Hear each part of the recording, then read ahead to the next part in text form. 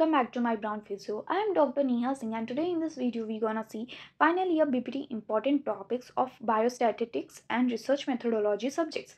The highlighted topics, those are very important topics and most frequently asked questions in the university examinations. If you wanna get an idea how these questions are asked, so do pause the video and read the question to get an idea. So now let's start.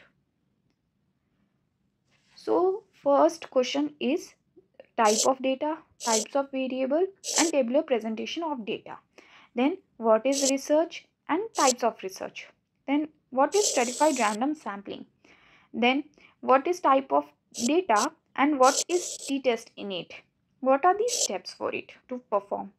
Then what are the measures of variability, how to compare variation between two or more than two independent group. Then difference between random sampling and non-random sampling. Difference between normal distribution and standard normal distribution. If you want to know like these topics fall under which topic, I have written over here. Then difference between parametric test and non-parametric test. Difference between observational study and experimental study. Difference between primary data and secondary data. Then test of significance, what it is described. Then explain in detail different types of t-test and chi-square test. Then epidemiology study and what is case control study. Then types of data. Then central tendency. In central tendency, mean, median, mode comes under it. Then measures of variation, statistic and parameter, types of error.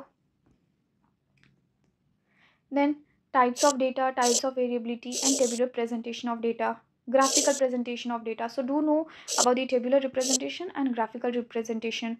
Then what is research, then its type, what is simple random sampling, what is hypothesis, what is null hypothesis, what is alternative hypothesis, its example. Then introduction of research methodology, what are steps for good research, what are types of research. Then what is normal curve, normal curve is also known as normal distribution.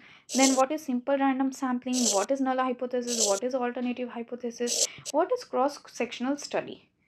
Then in each and every paper, if you have noticed, there is one question asked to solve the mean, median, mode. Then what is data histogram. Then what is formula of mean deviation, quantitative variable and qualitative variable difference. What is qualitative research, what is parametric and non-parametric test, what is simple random sampling, what is null hypothesis and alternative hypothesis. So that's it for this video, guys. If you want notes of biostat and research methodology subjects, do write down in the comment section and let me know, so that I can try to upload the video of those notes which I have made. So if you do have any question or queries, do write down in the comment section. Till then, I will see you in my next video. Bye bye.